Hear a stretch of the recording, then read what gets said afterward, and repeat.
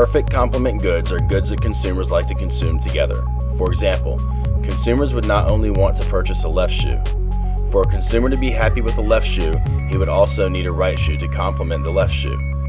If a consumer was offered 2 left shoes and 1 right shoe, then he would have the same utility as if he was offered 1 left shoe and 1 right shoe. However, if he was offered 2 left shoes and 2 right shoes, then the consumer would have a higher utility than if he was offered only 1 left shoe and 1 right shoe. The indifference curve would be L-shaped as shown.